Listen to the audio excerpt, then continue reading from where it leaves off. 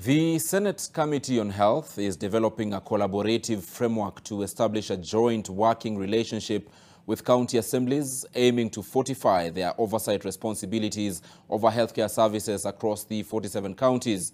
Uasin Gishu Senator Jackson Mandago, the chairperson of the Senate Committee, pitched for a collaborative approach during a tour of Trans Nzoia County. Trans Nzoia County Assembly Health Chair Sarah Lubano revealed that the Assembly has passed 4 legislations that will enhance healthcare delivery, with the Facility Improvement Fund Act standing out. The Act seeks to give health facilities financial autonomy. Is that the mess? Yes. Governor. How are you?